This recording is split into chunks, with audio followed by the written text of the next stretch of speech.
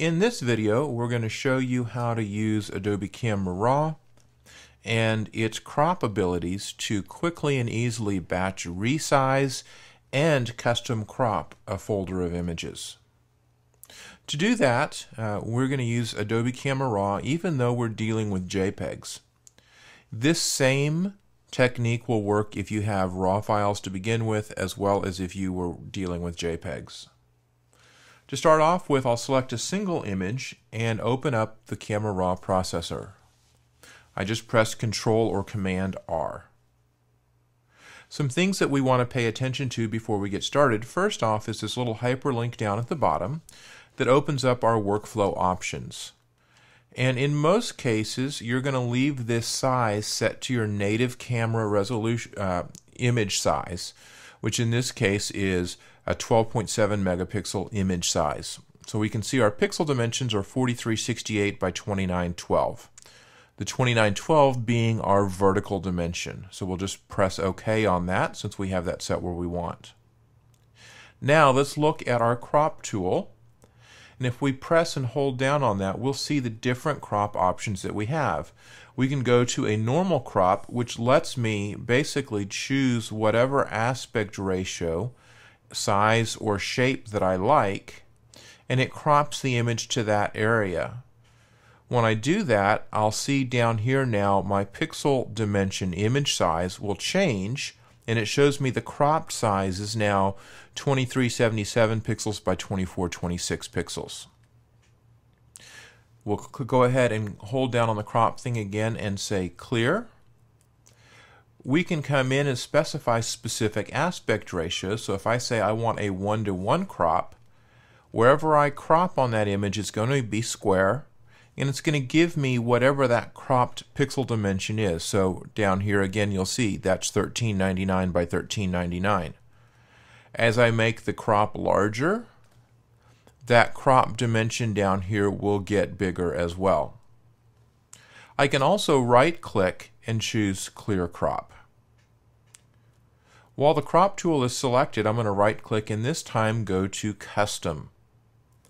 Under custom, I have 4 different options. I can do a ratio, I can do a pixel dimension, I can do an inch dimension, or a centimeter dimension.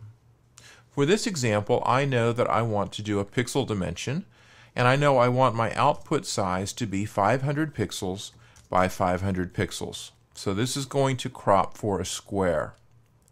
So when I drag my crop on the image now, jump down here at the bottom, we see I'm looking at 500 pixels by 500 pixels.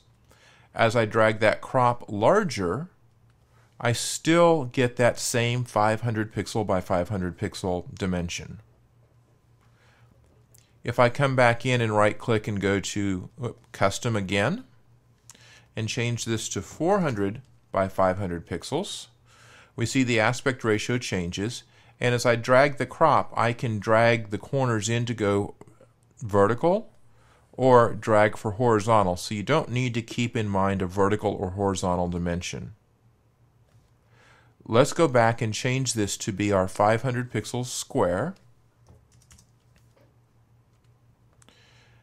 Drag the crop the way we like it, position it.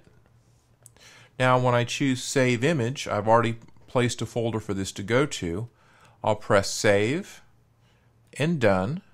We'll come back to Bridge and we'll look at that cropped image. We'll open that into Photoshop, and if we come under Image, Image Size, we see that it has rendered that out at a 500 pixel dimension just like we set. Really handy to be able to use your crop tool to specifically size an image coming out of Adobe Camera Raw. Okay, let's continue on now and look at selecting multiple images and cropping them all at the same time. So we'll just click on the first image, shift click on the last image. Once again, press Command or Control R. Those will open up in Adobe Camera Raw. To start with, we'll press the Select All button to make sure all of the images are highlighted. We'll go to our crop tool, and it remembered the last crop that we put in there, so if we want to continue to use that, we'll leave that in there. And we'll grab the first image and just crop it the direction that we want. And if you notice the thumbnails on the left side, they're all being cropped now to a square. What's interesting to note is as you switch between vertical and horizontals, the image crop is not exactly the same, but that's very easy to just come in, grab the corners, and recrop those going through. So I can move through this series of what was left of 14 images, apply the crop that I want to all of them. Very quick and easy. Now that they're all cropped the way that I want them to be, I'll just press Select All again, press Save Images, make sure they're going everywhere that I want them to be, press Save, and Done. And when we jump and look into that cropped folder, we can see Adobe Camera Raw is rendering those out very quickly. So now I have taken all 15 of those images in just a matter of moments, cropped them all square, and sized them out to the specific pixel dimension that I want. Uses for this: if you have images that you want to upload to a social media site, that you want to put into a slideshow, that you need to apply cropping to very quickly, this is a great tool to use to go through this procedure. One last note. I've moved back into my original JPEG folder.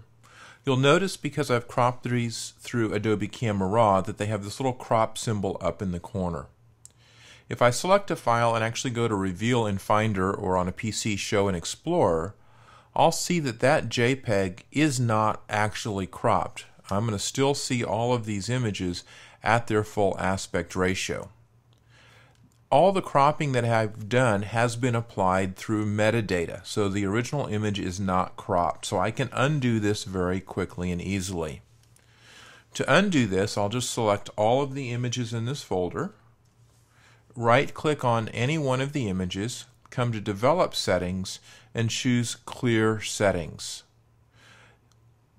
This will remove any metadata changes that I've done to these images, which in this case is just going to remove the crop from all of them and take the images back to their native pixel dimension. So if I'm using this tool to batch crop, resize a folder of images for to put online, once I'm done, I just want to come back in and clear that crop off so my images look like they really are.